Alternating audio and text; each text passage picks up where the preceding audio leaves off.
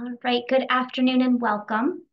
Thank you for joining us for another great collaboration with the Addison Gallery of American Art. My name is Nicole Kramer, and I am the Programming and Partnerships Manager at Memorial Hall Library in Andover.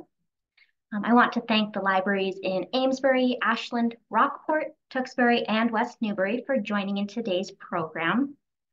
I also want to thank the Addison Gallery for fostering great connections and allowing us to share their exhibitions and artwork with the wider community. The Addison Gallery is located on the campus of Phillips Academy here in Andover. It is free and open to the public.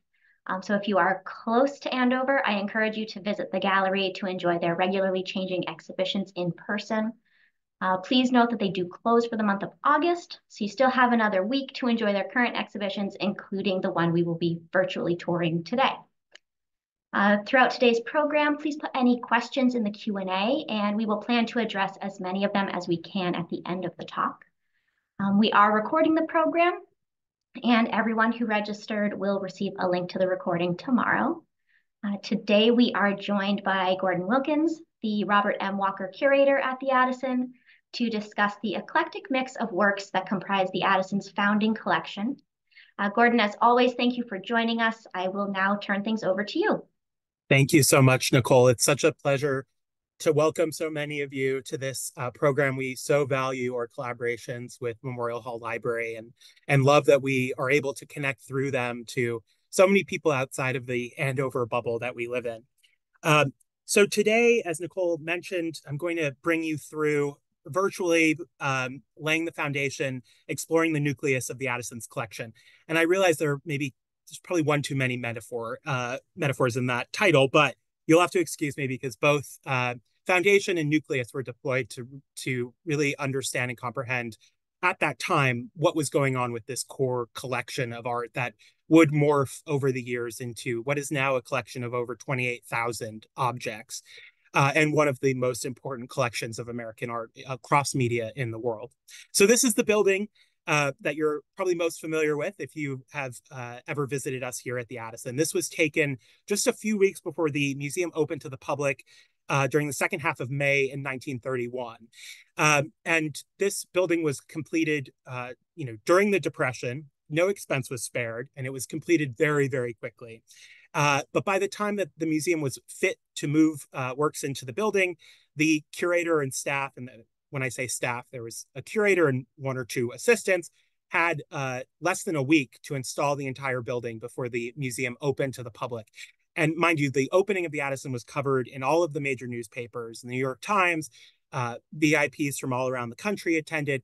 So when we complain that we have a month to turn over exhibitions, it's always good to remember that they had a week to install the building before the public entered for the first time. I'm getting way ahead of myself. But this show really looks at the founding of the Addison as we know it. And so when you go into the Addison and you walk up these stairs in our fairly imposing temple front facade Georgian Revival building, and you look above, and you can see here this the pediment.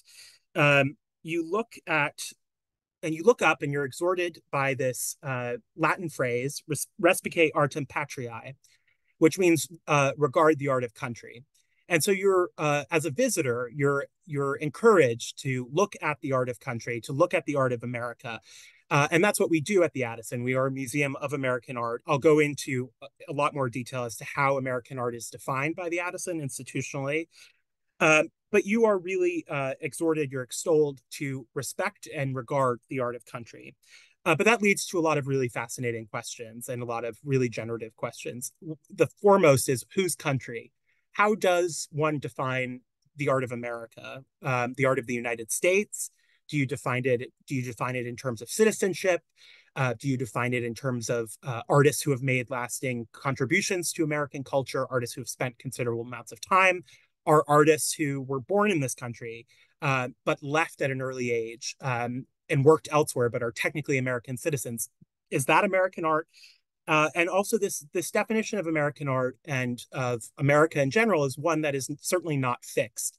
It's one that's constantly evolving, one that that's really dependent on historical context, the definition of America and American art in 1928, when this core collection was first assembled, is quite different than it is today, almost 100 years later. And this exhibition really looks at what was the state of American art in 1928 when Thomas Cochrane, the Addison's founder, was assembling this core collection. This show is really brought into being after we were invited to participate by the Lunder Institute, which is an American art think tank up at Colby College, to participate in a project. We ended up doing a symposium. They were inviting 6 institutions to respond to the question of what is the state of American art.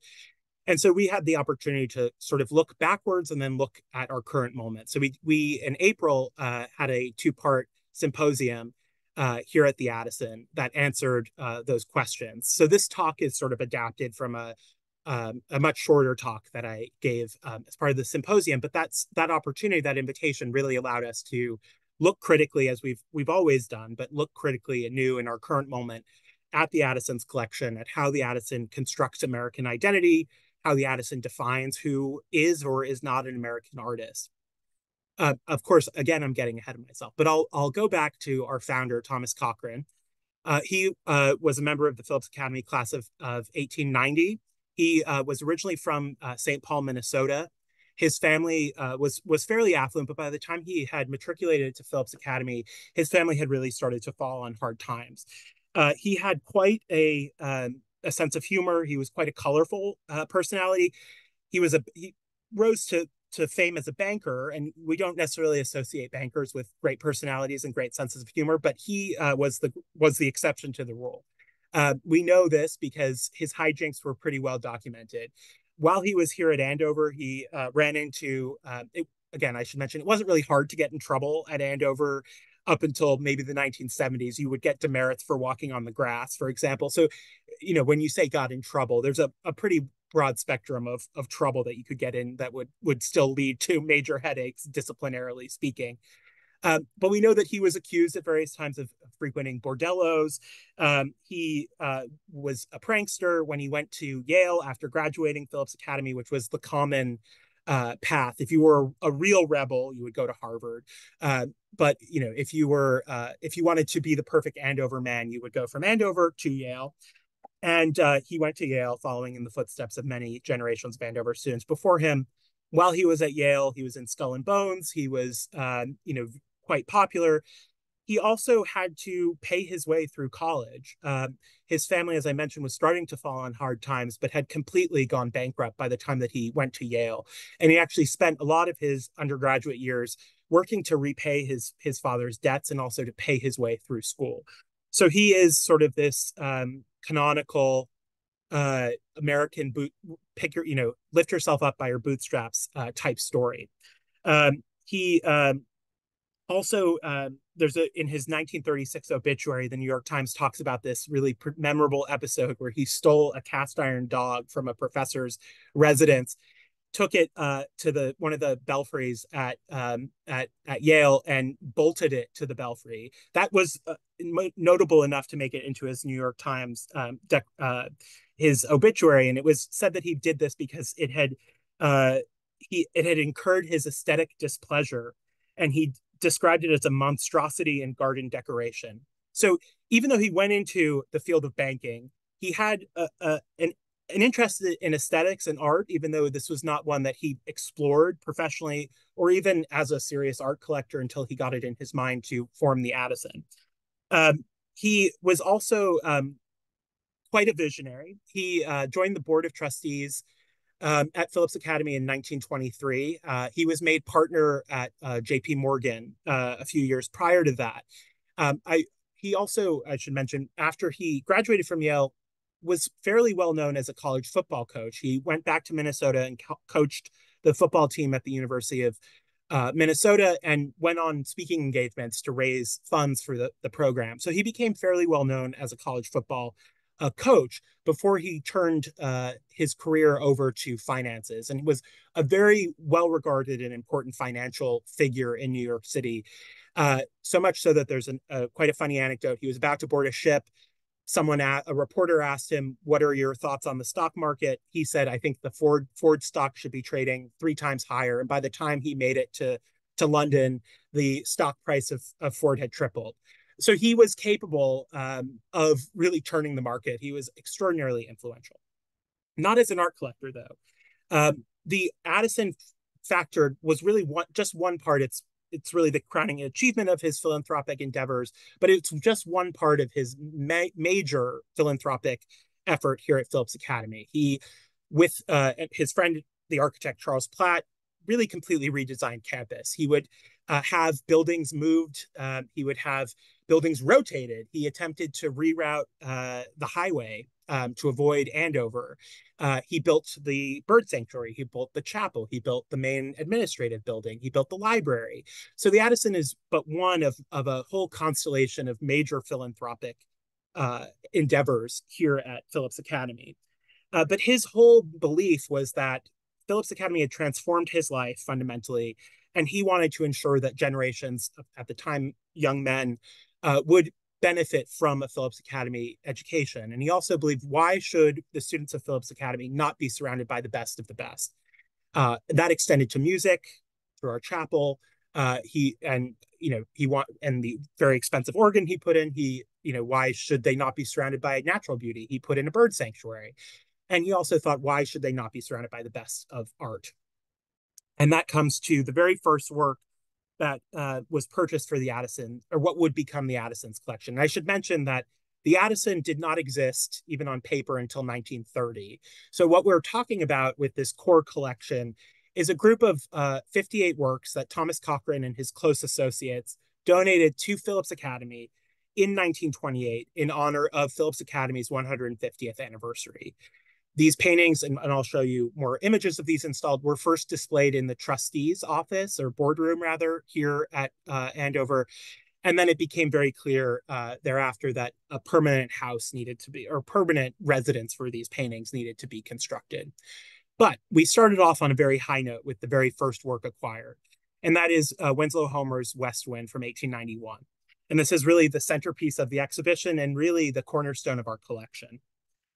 He was not, as I mentioned, known as an art collector, but he was in a certain upper class, very learned, moneyed milieu in New York. He was very close with the sister-in-law of Lily Bliss, and Lily Bliss would be one of the core members of the Addison's founding art committee, which I'll get into a little bit later. She was also one of the founders of the Museum of Modern Art.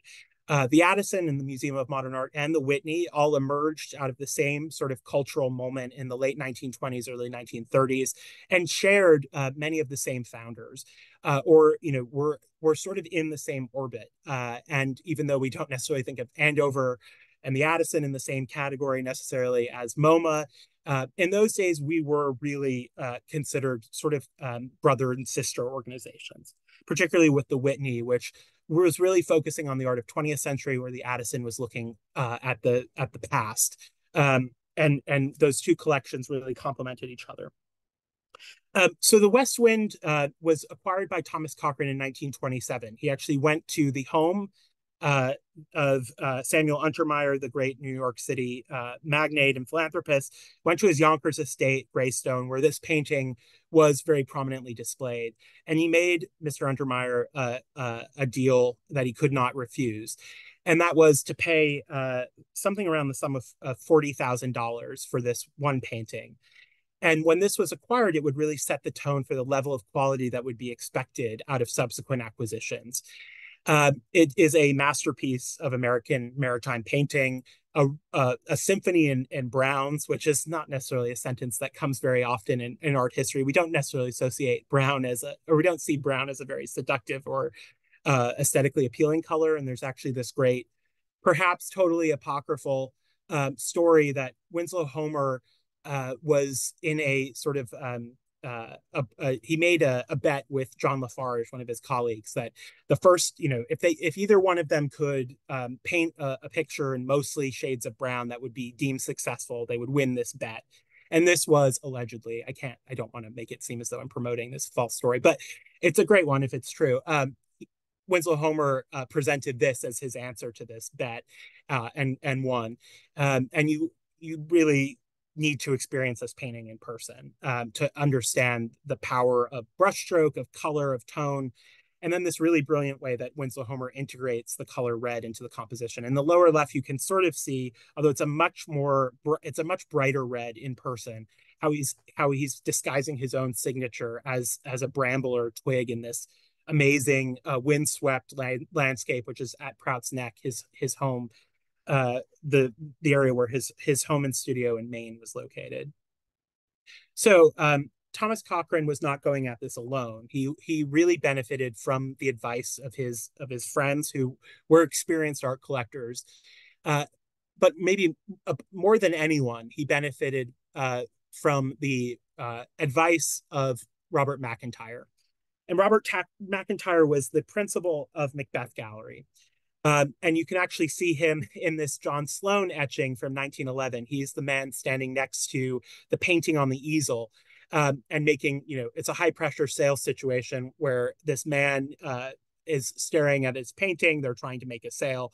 McIntyre was a very well-known gallerist. Macbeth Gallery was established in 1892 by a Scotch-Irish immigrant, William Macbeth, who was the uncle of Robert McIntyre.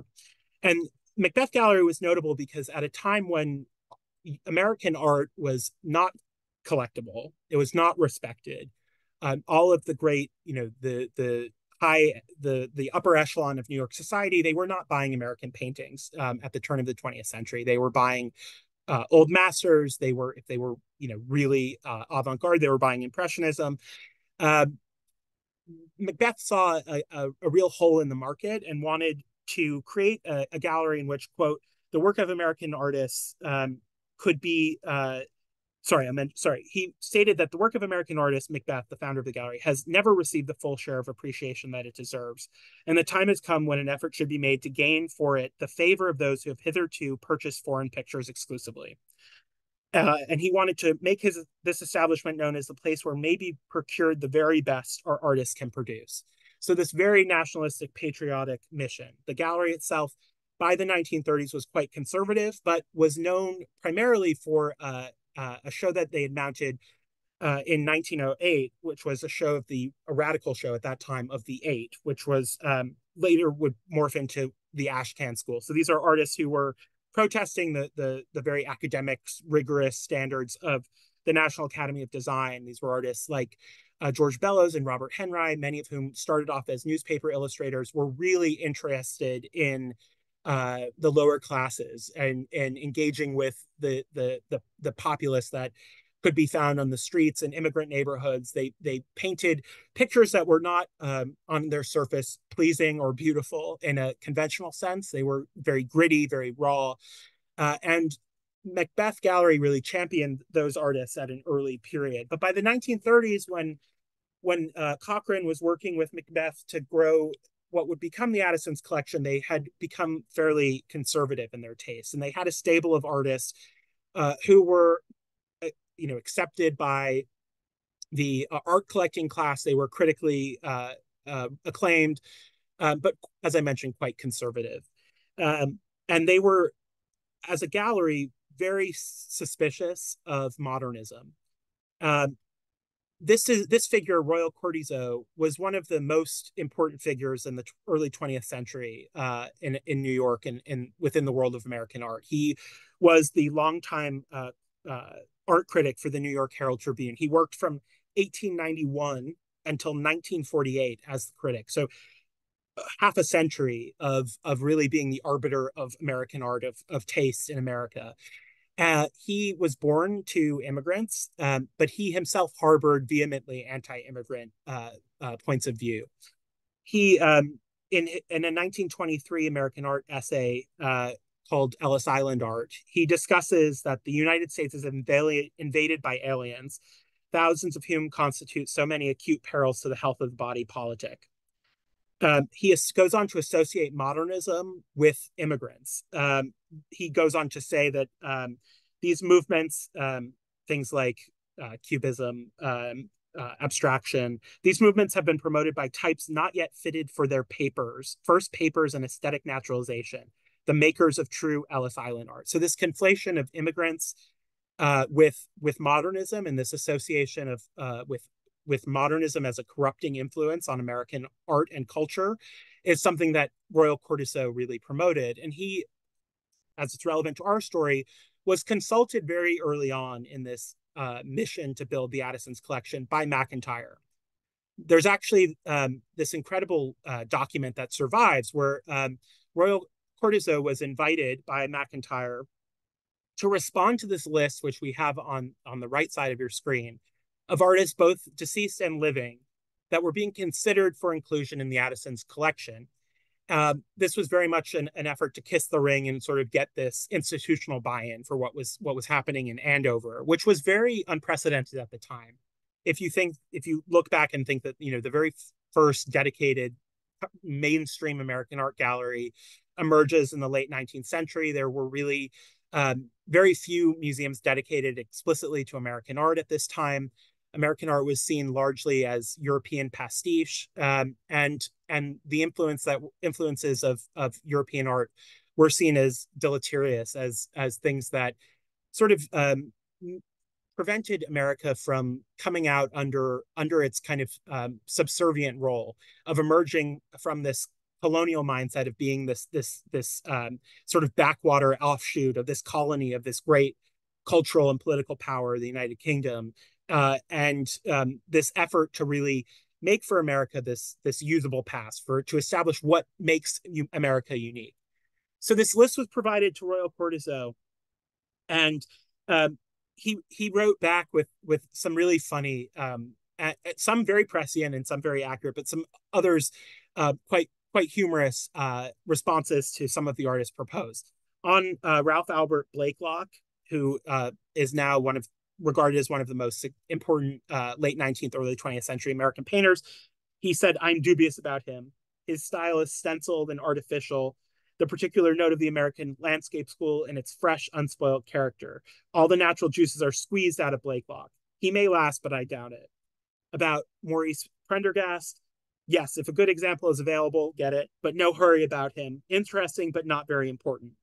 About Walt Kuhn, he said, "I can't for the life of me see why. Dreadful stuff." He did encourage the acquisition of works by Mary Cassatt, William Merritt Chase, Mariah Oakey Dewing, and Ryder. But then there are many by artists whose names have been completely lost to time. People like W. Gedney Bunce, George Fuller, Charles Webster Hawthorne, who is better known if you know about Provincetown, Eugene Higgins, and Van Deering Perrine. These are very conservative artists who were quite widely accepted. It is noteworthy to mention that that Charles Sawyer, who was the first curator of the Addison, claims that Cortisone's opinions were not taken into account by the art committee, but I do find that a little bit hard to believe, that they weren't aware of his feedback and opinions. So Cochrane was building this collection, working with McIntyre, and they started to think, how do you define? At this point, they weren't thinking of a museum. That may have been in the back of their mind, but they were thinking of a strong collection for Phillips Academy. Where do you start? Where do you go from Winslow Homer? Do you try to backfill? Do you look at European precedents? Are you looking at art on a more global scale, which was certainly not their concern? I think the biggest debate was whether or not to collect European art or just focus on American art. This is and I don't expect you to read this, but this is an excerpt from an essay that was written by McIntyre for the Phillips Bulletin, which was the sort of the alumni magazine that was put out by Phillips Academy. And you start to think, even though they're saying that they're not explicitly influenced by Royal Cortisone, you can really get a sense of the environment from which this collection was established. This was this school is perceived and was at the time this sort of bastion of white elitism, and they were keenly aware of the fact that this was an organization that was seen as distinctly American. And for that institution, why should they not provide them with this distinctly American collection? There's in this essay, which is really interesting to read, almost proto-fascist, which I'll get to. It sounds a bit like a Mussolini speech. McIntyre talks about they're facing this problem. Do they want to create a purely American collection, or should there be a heterogeneous group of pictures by both foreign and American artists? He then says, patriotism and a just pride answered this question. For is not Phillips Academy an American institution, the oldest preparatory school in the country, founded upon American ideals, implanting them, furthering and promoting them through the education of its youth? It was at that point that they decided that its collection of pictures, insofar as those responsible for its development were concerned, should represent all that is best in American painting, not only of past generations, but of the present one as well, and should aim to inculcate in the hearts of the students a reverent respect for the noble heritage handed down to us from our early progenitors in art, to inspire them with the creative ability of our artists and their high ideals. In short, to bring them to a realization of the integrity and independence of our native school of painting.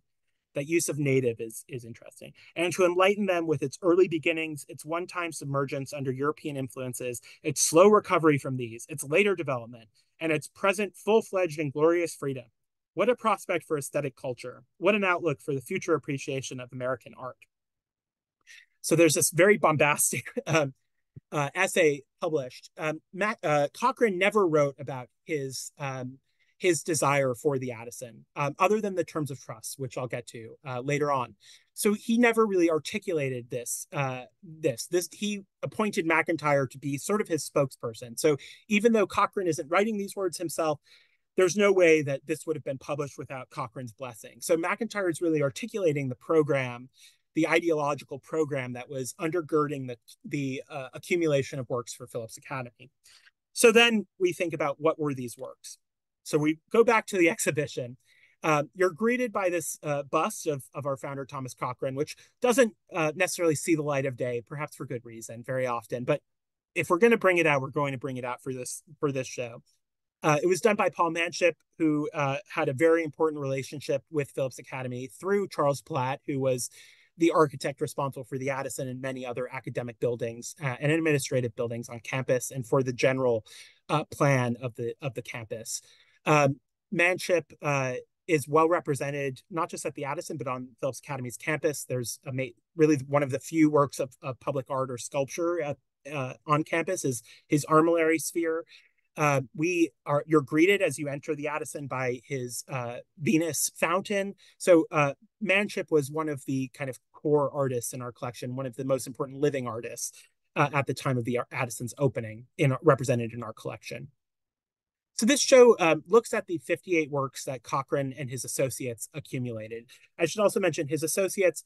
He worked primarily with Charles Platt, who was the architect, McIntyre, the gallerist, Lily Bliss, who was an art patron and collector, her sister-in-law, Zadie Cobb Bliss, who was really the closest personally to Cochrane, a very, very dear friend. The Addison is actually named after her mother.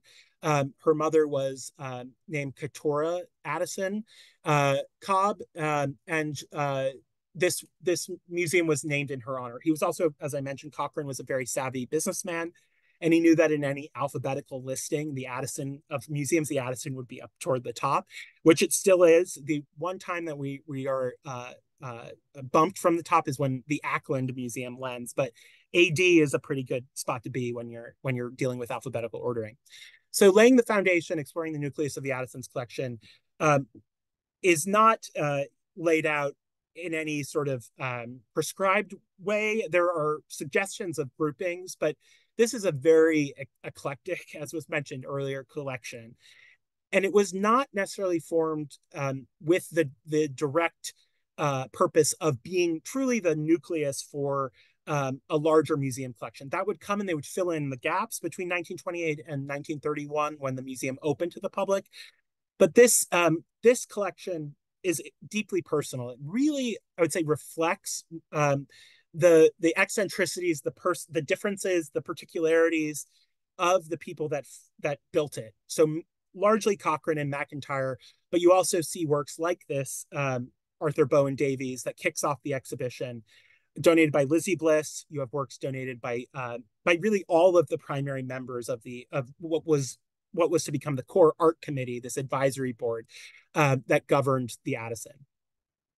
So we start on the wall with Arthur Bowen Davies, who is a really interesting case study. If you were to look at the Addison's founding collection, uh, Arthur Bowen Davies is by far the most represented artist in this group of 58 works.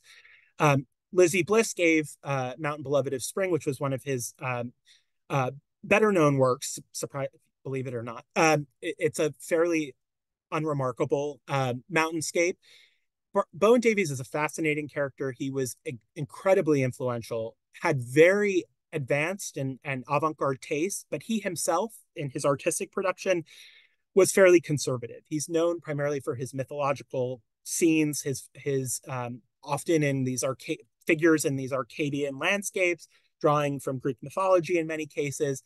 And he was prolific. There is a lot of his work out there, and he was very well positioned socially.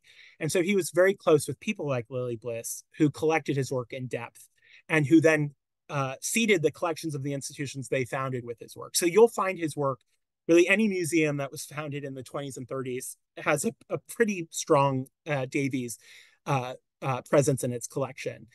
He was also one of the organizers of the 1913 Armory Show. So he had the respect of the avant-garde artist, even though he himself, he was put in this very uneasily, put in the sort of under the heading of the Ashcan School. But his work, again, landscapes, very pure landscapes, often mythological in tone, did not really correspond with the very contemporary, gritty, socially engaged aims of the Ashcan School.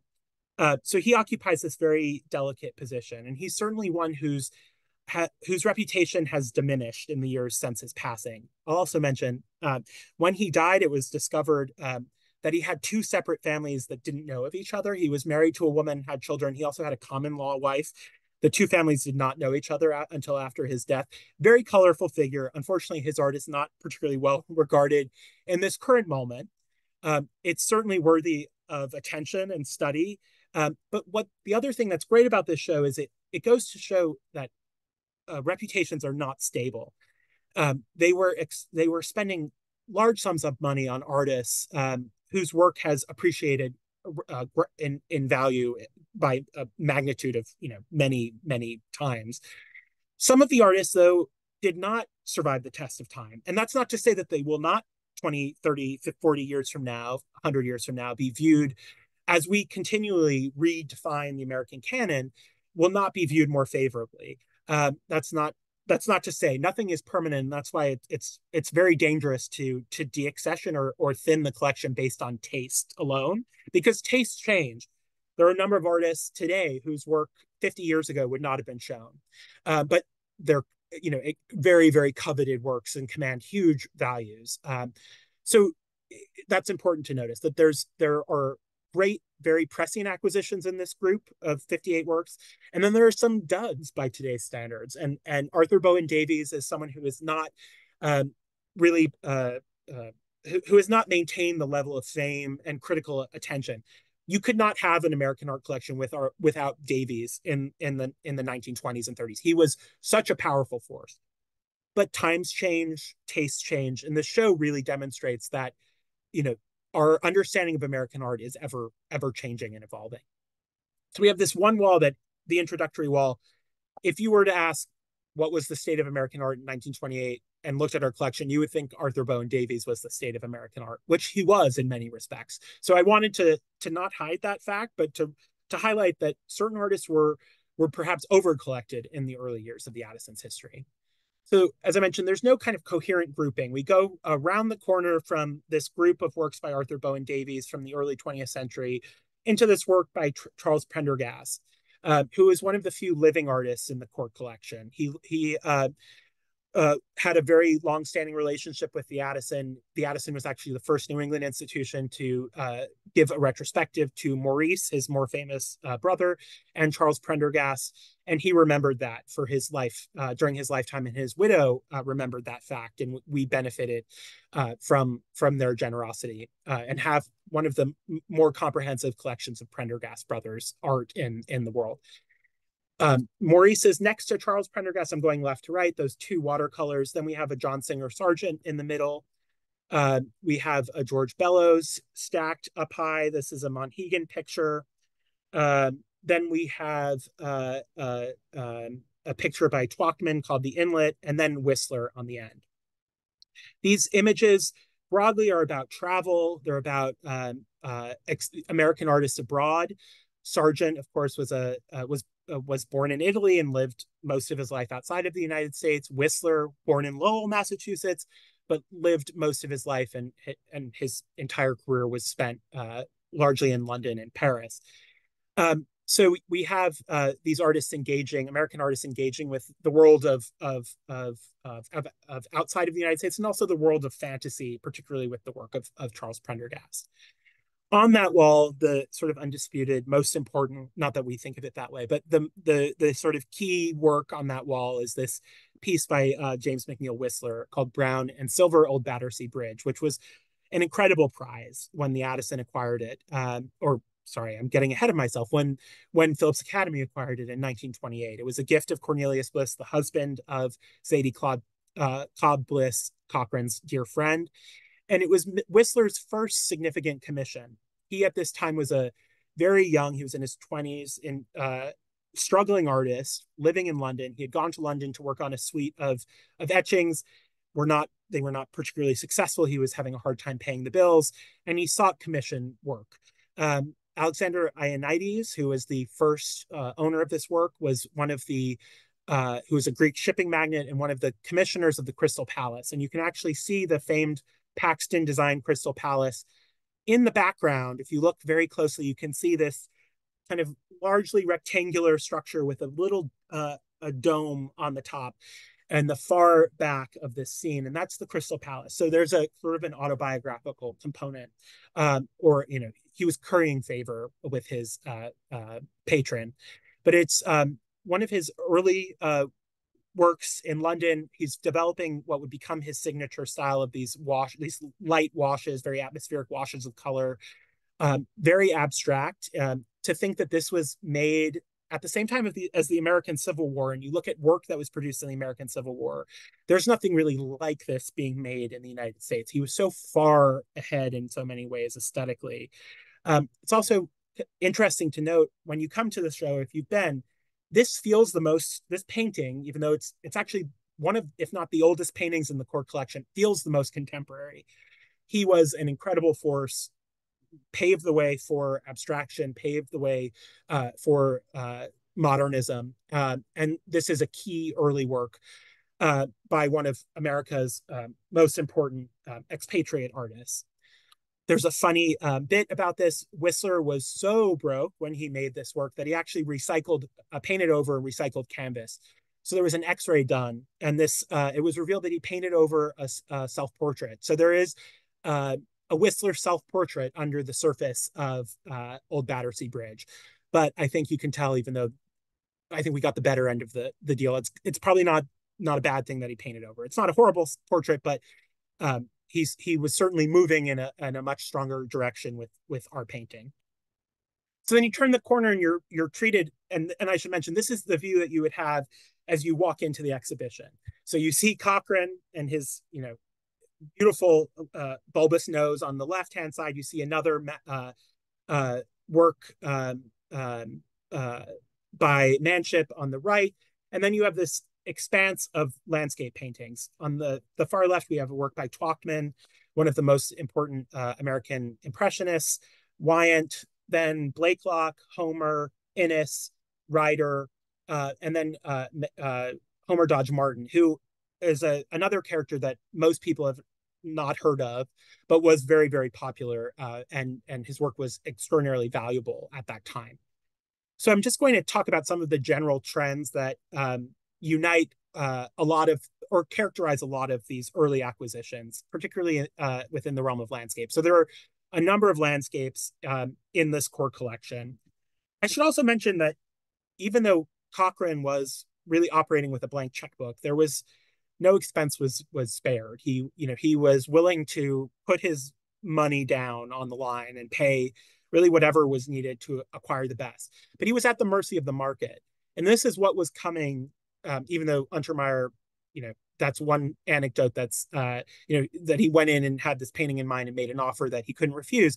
That was not always the case. And he was really dependent on what was coming up in the market. And he was also, because McIntyre was working with him, uh, a lot of this work was in the core collection, unsurprisingly, was work that was handled by Macbeth Gallery.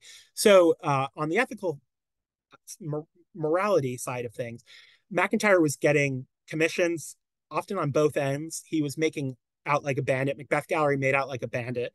And they really shaped, Macbeth Gallery really shaped the tenor, the tone of this core collection. And because of that, the core collection skews, for the most part, conservative. There's a lot of, most of the works, it was created during a span of time from the late 19th century into the first 2 decades. There's really nothing beyond the early 1920s in this core collection.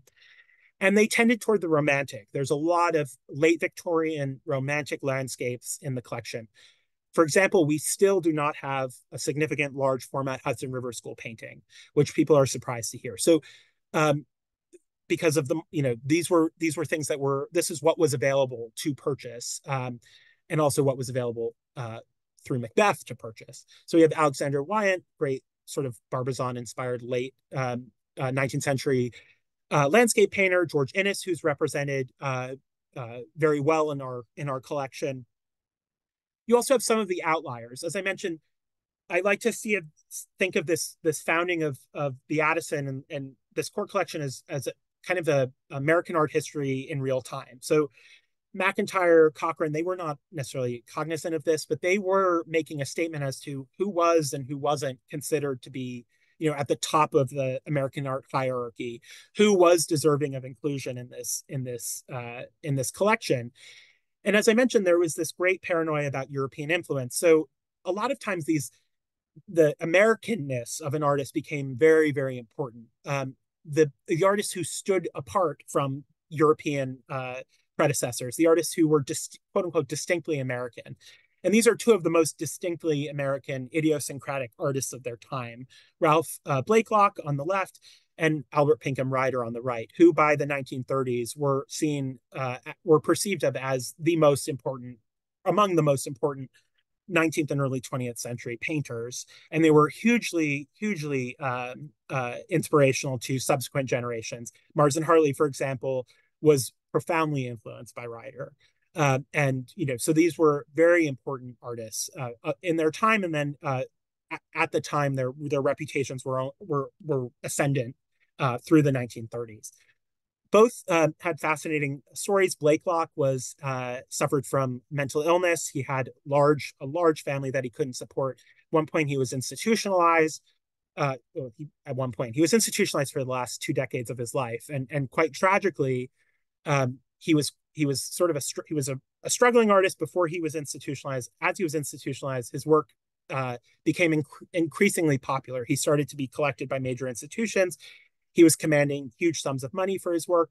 I said he was not involved. Unfortunately, he was not benefiting from this really at all.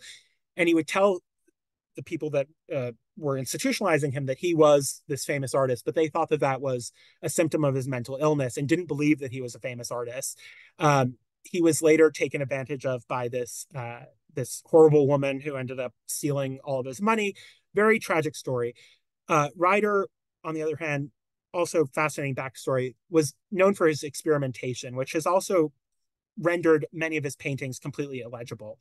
Both artists, I should mention, were also two of the most frequently, according to Lloyd Goodrich, were two of the most frequently copied artists of the 19th century. And so when you're dealing with both artists, Blakelock and Ryder, provenance becomes very important because there are many times more fake Blakelocks and Ryders than there are legitimate Blakelocks and Ryders, because their style was so distinctive that forgers had a field day copying their style. Ryder also used a lot of very unconventional materials. He would suspend things like different oils. He would wax. He would mix his paints with wax. In many cases, that caused the canvases to darken over time, and some are completely illegible. Some have disintegrated completely. The Blake clock that we have is a very legitimate Blake clock with great provenance. We have four, quote unquote, four riders in our collection. I've included this because it's been dismissed by Lloyd Goodrich in the 40s, was dismissed as a copy, but it has really important provenance. It was a gift of Lily Bliss. Lily Bliss was very good, was a very savvy collector, was very good friends with Arthur Bowen Davies, who in turn was a very good friend of Ryder. It seems to me, at least, very unlikely that Bliss would have been in the position to acquire a fake Ryder. But this has been deemed most likely, if this was deemed 80 years ago and nobody wants to revisit its attribution. But out of our four riders, I would say this is the most convincingly Ryder of the group. But we acknowledge that there is some debate, so we do treat it as an attributed work. So you turn the corner from these romantic, very moody, brooding landscapes into this world of women and children. This is where we can kind of get a little Freudian and a little autobiographical with the read on this in this collection, and thinking about what does this say about the people who gave this work, or in this case, the person, Thomas Cochrane. Here we have Bellows on the far left, Akins, Dewing, and then another Homer. We know that Cochrane was married. His wife unfortunately passed away in the 19 teens. He never remarried. He never had children. I think if he had children, he wouldn't have thrown himself necessarily as passionately and in such an all-consuming way into his philanthropic works. But because he had no heirs, direct heirs, he did know, I think, that that his philanthropic legacy at Andover and the other places that he supported would be his legacy broadly.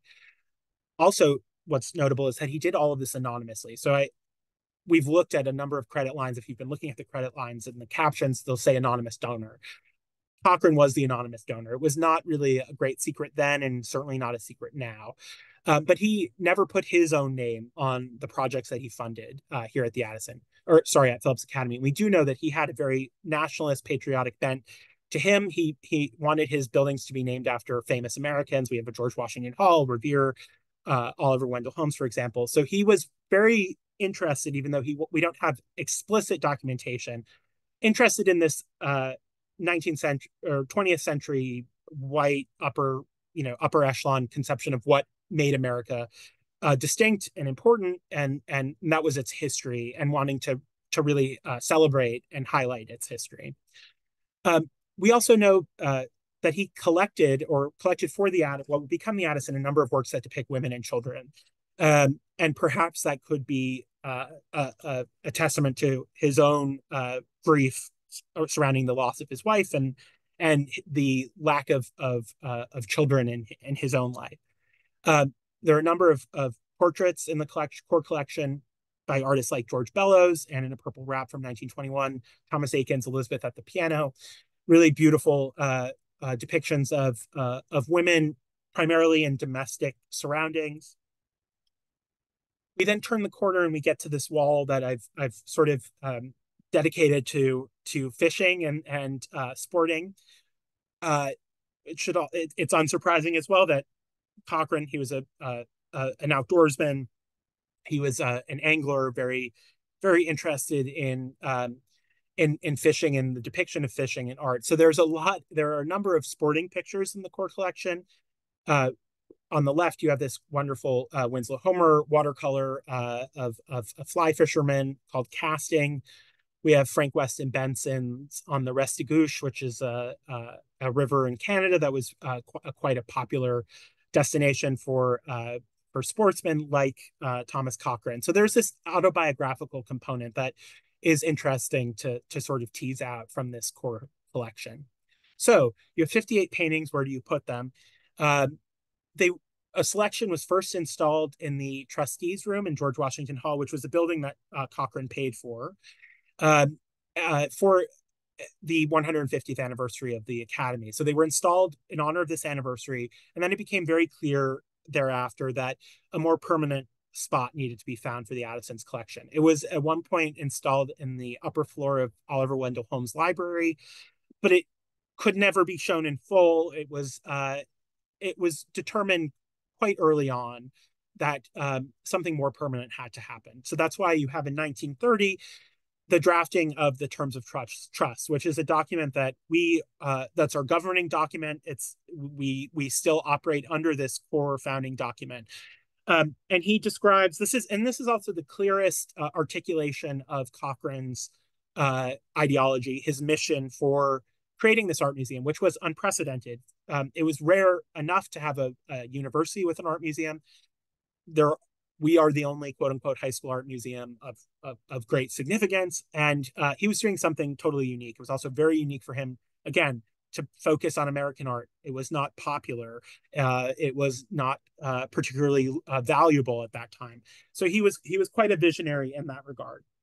So we have him articulating his terms of trust, and his terms of trust that his effort to build an art gallery was, it's bent on a desire to enrich permanently the lives of the students of Phillips Academy by helping to cultivate and foster in them a love for the beautiful, and a love for the beautiful as the guiding principle of the gallery is quite is a very high bar, and it's one that we always have in mind. And I think it's very easy to dismiss the beautiful, particularly in our climate, our current climate, where everything is politicized. That beauty seemingly doesn't have a role, or might be perceived as not having a role. But we find ourselves constantly grappling with or attempting to strike a balance, and that balance is something that we strive for at the Addison, a balance between, of course, thought-provoking work, but also strong aesthetically strong works of art.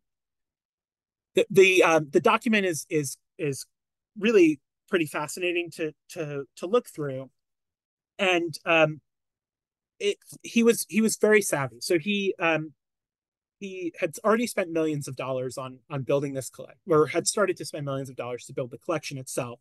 He pledged a further 1.5 thereabouts $1 million to endow the Addison, which was key.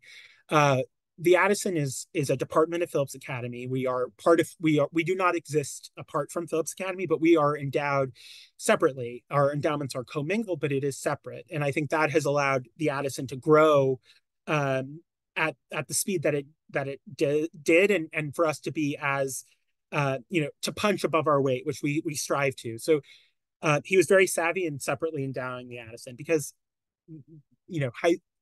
high schools are certainly not in the museum running business. So he understood that in order to ensure the long-term survival of his creation, that it was important to put his money where his mouth is, and ensure the long-term continuity of the Addison. He also put a very important stipulation on what could be collected. We can show any work by any artist that we want to, and particularly in the early days, there were a lot of shows by non-American artists. But it's very explicitly stated that for work to be accessioned, purchased, donated, put permanently into the Addison's collection, the maker has to have been either a native-born or naturalized citizen of the United States. There are some loopholes. There's a loophole with model ships, which is why we have a Yinka Shonibari ship in our collection.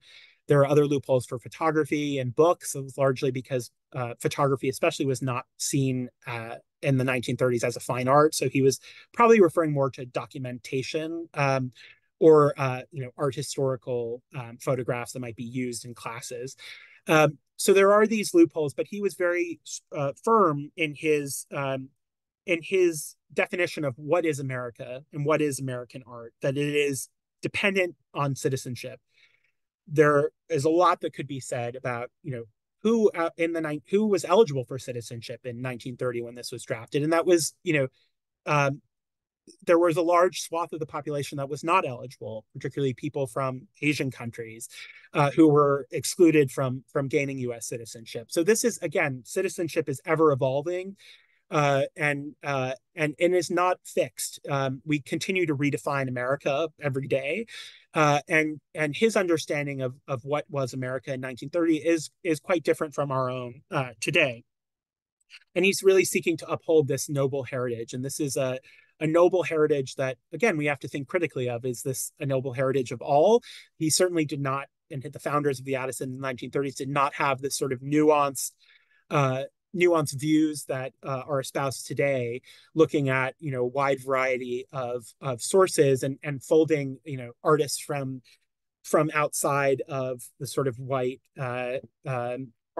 upper class milieu into histories of American art. It was a much less nuanced definition of American art at that time, but it's important to think about and to situate in its moment. Um, he then went about in 1930. So from 1930, he drafts Terms of Trust. The Addison opens the next year, and the Addison was constructed in a fairly condensed period of time. This is a photograph recently digitized by New York Public Library that depicts the construction of the Addison, and you can see not the original, but a chapel that was on the site of what is now the Museum Learning Center, but was demolished as the Addison was being built. But in the earliest photographs of the Addison and up until the opening day of the Addison, you see this high Gothic revival chapel that was very much out of sync with the overall plan for Phillips Academy's architecture, which again, thinking of these are people who are very invested in the America's past and upholding America's past and legacy. Cochrane and his architect Platt ended up constructing buildings that were in the Georgian style, so a Georgian revival. So looking at the past in American architectural history and updating it. So something like a European Gothic inspired chapel was really out of step with this very American forward aesthetic plan for the campus. This is a missing painting by Childe Hassam, who was the famed American Impressionist, who was in our core collection. He was invited in the late 1920s into 1930 to make pictures here at Andover, sort of a proto-artist in residence, although it certainly was not understood as such in the time. And he made a painting, several paintings. We have one of Pearson Hall. He made a number of paintings here at Phillips Academy. They were not, unfortunately, at the time deemed worthy enough to gain entry into the Addison's collection. And so the painting that we do have of Andover's campus by Hassam came in the 1990s to our collection.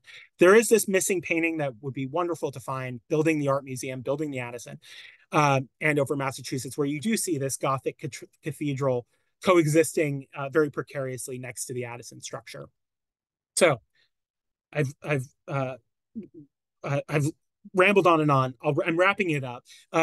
So we've left off in 1930. So how did we get from the core collection to 1931? I should mention when the Addison opened its doors in 1931, the collection was numbered around 500 works. So it had grown from 58 to around 500 in the span of just a few years.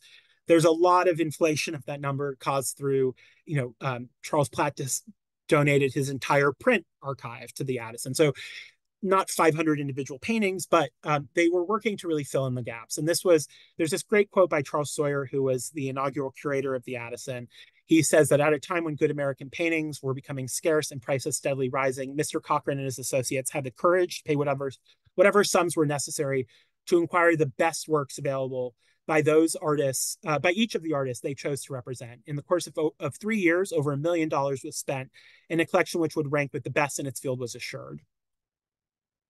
One of the most important acquisition made in that brief period of time was the purchase of Winslow Homer's 8 Bells, which is the undisputed icon of the Addison's collection. We get angry letters if it's not on view. We don't have anything on permanent display, mind you, and that's always really been the case, and it helps us to remain nimble and fresh. But if we don't find a way to put Winslow Homer's 8 Bells somewhere on view, we do actually get angry letters, particularly from older alumni.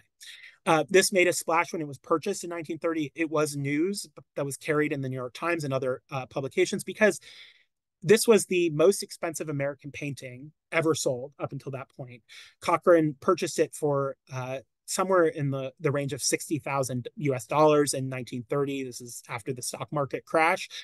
So that certainly made news that there was this well-known banker accumulating this major collection for his prep school, and that made a lot of waves in the New York and larger art community.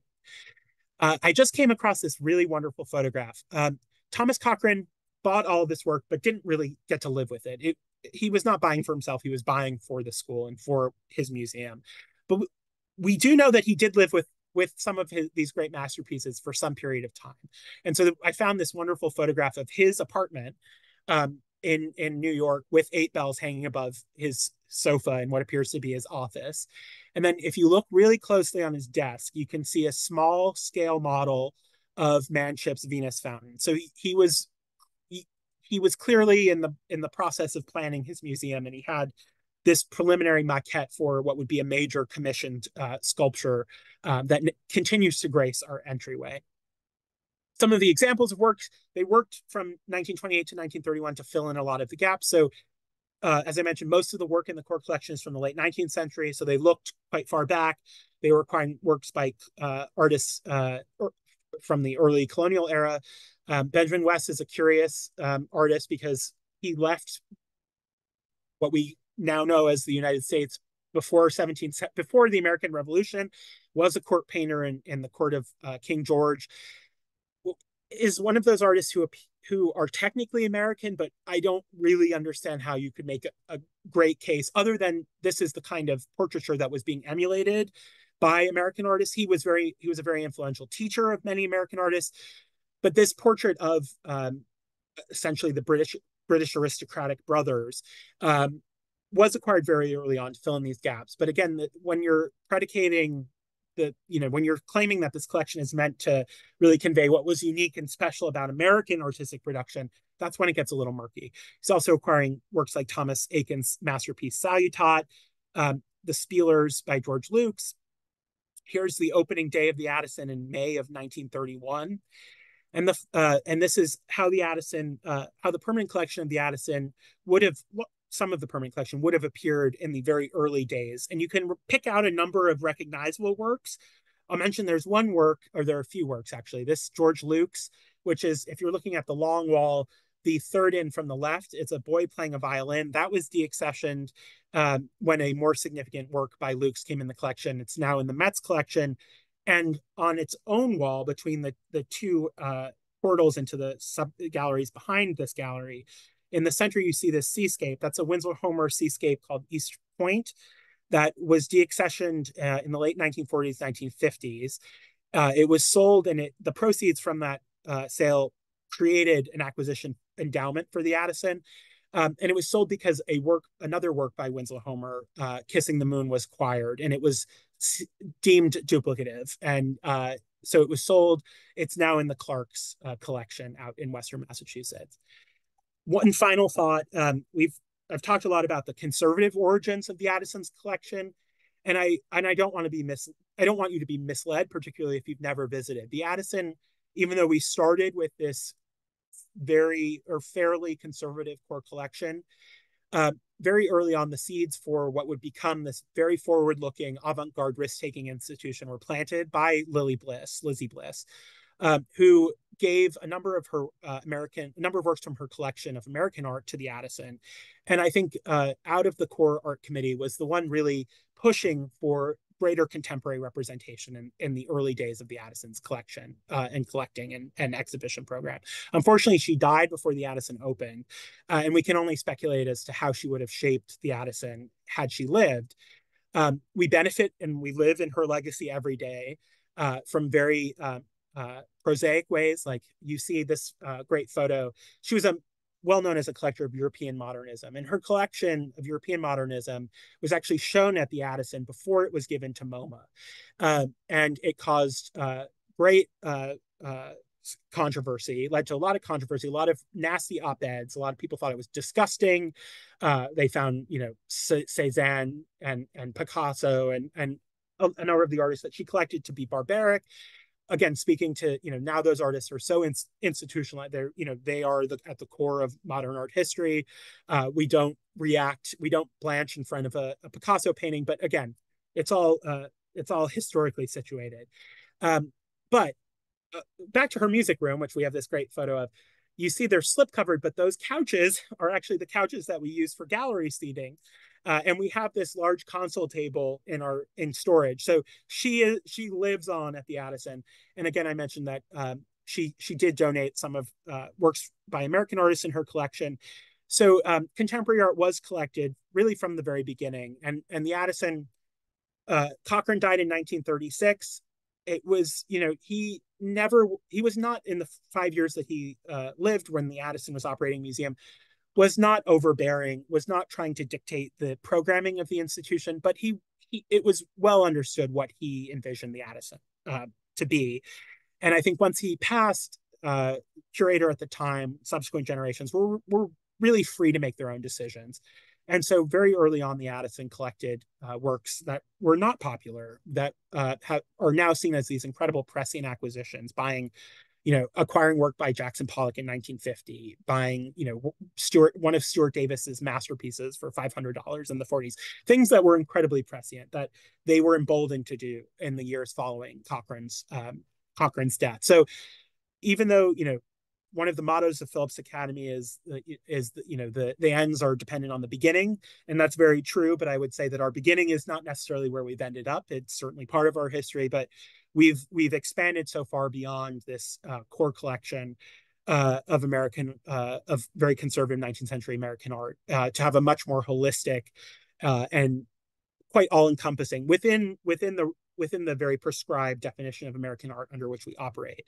And so with that, I've rambled on long enough, but I'm really happy, and thank you all so much for staying with me. I'm happy to answer any questions that may have appeared in the chat or in the Q&A box. Yeah, thank you so much. There's so many fascinating pieces and stories behind them, so thank you. We have a couple questions, and feel free to put any that you think of in the Q&A. But someone had a question about, since they were really acquiring a lot of these works in the midst of the Great Depression, one would think maybe they would have gotten some bargains, but is that the case or not? Oh, it's a mix. It's a mixed bag. They were definitely getting, I mean, really everything looks like a bargain by today. If we don't factor in for inflation, they were, the most that they spent was around $60,000, which was still a huge sum of money. I mean, when you adjust that for inflation, it's close to $1 million, if not over $1 million. So it's a very princely sum of money.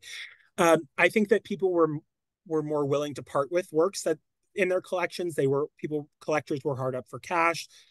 So they definitely did get deals, but I don't think they got any really unbelievably great bargains. And in fact, there are some works that they actually spent more money in 1928, even if you did not adjust for inflation. They spent more money on paintings than certain paintings are worth now. So again, the art market is very fickle. Taste is very fickle. They did, he certainly got a deal building the Addison. I think that's where a lot of the savings came in, because there was ample labor, cheap labor, materials where people were, really desperate for work. So I do think he did get bargains, but I wouldn't say that he got incredible bargains. He doesn't appear to have been a very aggressive negotiator. They seem to, they would knock off some money from the asking price, but he was also paying commissions on everything. So again, he was not really looking at the bottom line in his own personal finances. This didn't wipe him out by any means, but he was willing to spend whatever it took. This is an interesting question. So when it was founded, what role, if any, were the students of Andover expected to have in the museum? That's an interesting question. So again, the relationship, it's ever evolving, and the relationship between the Addison and Phillips Academy and the students of Phillips Academy is not the same as it was in the 30s. So this, I think it took the school a while to figure out what to make of the Addison. But with the Addison really came the founding of Phillips Academy's art department. So that was a very natural point of intersection with the curriculum. So a lot of people from earlier generations that came to Andover and had the Addison as a resource remember coming to the Addison to take art classes. So there were studios in the basement. Painting classes were taken there. Frank Stella has great memories of taking painting classes, going up to check, the color of the sky in Winslow Homer's Eight Bells, and going back to the basement. So they had this immediate connection with art, but I don't think it was as well. It was certainly not as well integrated into the curriculum of Phillips Academy as it is today. I think we're better integrated than ever before. There are classes from really every discipline of study here at the Academy that come through the Addison. Physics classes come, math classes, sciences, languages, the humanities seem obvious. They come, art classes come, language classes come, if I haven't mentioned that already. So we're very well integrated now. There are student groups that are involved with the Addison. We're very well integrated. Then this was sort of a place that you would take your parents when they were visiting. You might come in graduation. You would take classes here, but students were not typically spending tons of time here. There are, great stories of sort of secondhand engagement. Bill Agee, who is a great art historian who unfortunately passed a few years ago, remembers coming with a basketball under his, this jock remembers coming with a basketball under his arm on the way to something else, and he saw, Stuart Davis, and that changed his life. So there are these amazing stories of, even if they weren't, being taught in front of paintings, this resource on campus was very important and very influential. So there is, and there's also a really interesting emergence. There were significant artists who came before the Addison was open to the public, or existed, but you really start to see this incredible generations of really incredible artists who came out of Phillips Academy's renowned art. Their art education program was really remarkable, and also benefited directly from the Addison. So George Tooker is maybe one of the first to have very explicitly spoken to the influence of the Addison on his own artistic journey, but there are countless more. So it changes. It's the relationship with students is very strong now. It hasn't always been, but hopefully it will continue to be. Another question just came in.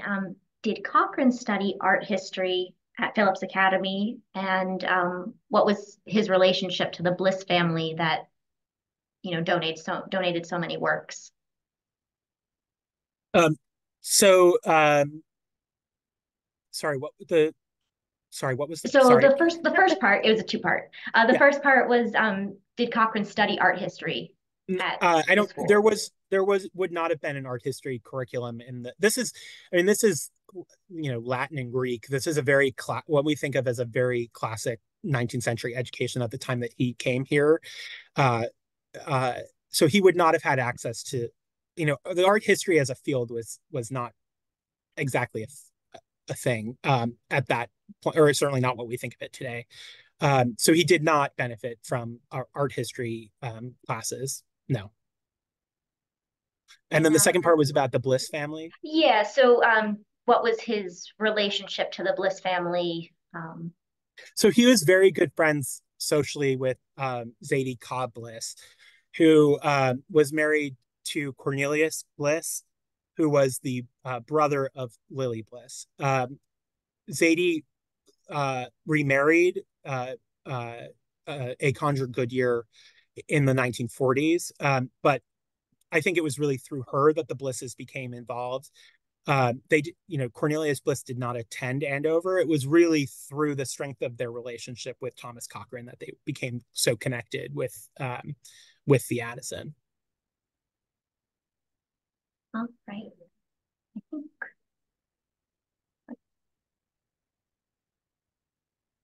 Are there any others? I'm just making sure I didn't miss anything. I know we talked a lot. I mean, this whole presentation was really about the kind of the founding and the beginning of everything from those first, 58 or so items. But someone was curious about how many items roughly the Addison has now. So we have around 28,000 works of art in our collection. I'll mention that we don't have 28,000 paintings hanging in storage. We have I think I saw another question that how many paintings do we have? We have around 1,000 paintings in our collection. But more than half of our collection is comprised of photographs. And photography, very early on, became a major focus of the Addison's collecting, largely for pragmatic reasons. It was affordable and accessible. And so the Addison began collecting photography in 1934, which was before most major museums began to recognize photography as a fine art. So over half of our collection is comprised of photographs, which are, of course, more easily condensed and stored than paintings. But we do have really strong holdings in paintings. We're probably best known for our 19th and 20th century painting collection and our photography collection. We have significant print holdings, significant works on paper. Our sculpture collection is probably the least developed out of the group, but we do have some really key works from the 19th century and 20th century. We continue to collect. We collect new media now. We're expanding in many different directions, but we do, so it's important to look back at the core as we move forward and think about how we got to the point that we're at now. Absolutely. All right. So thank you so much for spending some time with us today, sharing sorry, all of I just this. saw one question. Yeah, go for it. How open to outside visitors is the museum these days? I just want to, you may have mentioned earlier, the Addison is free, always free. That's a really important thing. It's always been free, and as long as the Addison exists, I pray will be free forever. All of our programs are free. So we are probably the most public program that Phillips Academy offers. We are kind of the point of intersection between Phillips Academy and the outside world, and we take that responsibility very seriously. So we actually serve as many students from outside of Phillips Academy as we do from inside. We're a major resource for all of the public schools in this area and even farther afield. And also not just high school age, we work with kids from nursery to PhD students, and researchers from around the world come visit us. So we're very open to the outside. It may not seem that way. I'm very aware of how, you have to go down this, what seems like maybe a private road to find parking, which is not always super available. We don't have great presence we have banners, but we don't have, big signs announcing us. But I want everyone who's here to know you can please come at any time that we're open. This is as much a community resource as it is an academy resource. And that is such something that we are so serious about, and we want to serve our community, and we see everyone, everyone is our community, but not just Phillips Academy. And they're a major part, obviously. But we see ourselves as interfacing between these two worlds. And so I urge you all to come. We're totally free. We close during the month of August. There's about a week left of our shows, but then in the fall, we'll have some great new things for you to see. Sorry to cut you off. Any opportunity I try to, and we do have Eric Sloan. Somebody asked about Eric Sloan. Yeah. We do have Eric Sloan in the collection.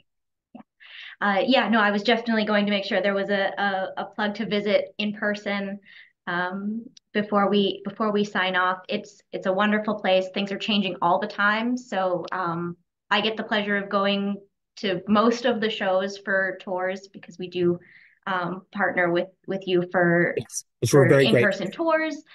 And there's always something new to see. So I definitely recommend visiting. And we're at a high school. If it was always the same, nobody would come. So they knew that very early on. You're not going to get young people, teenagers in here more than once if it's the same dusty painting over and over again. And another thing that is great is if you visit multiple times, you'll see the same painting, but next to different things. And it is really a fascinating way to explore different pieces of art. So it's a great resource right here in Andover. So we're fortunate to have it, and fortunate to partner with you for so many great programs. Thank you so much. Yeah, and I think there were a few people who joined a little late. This was all recorded. I will send a link to the recording, and I'll be sure to include a link to the Addison's website as well, so you can check that out. And thank you so much. Thank you all for joining us. Yeah. Bye.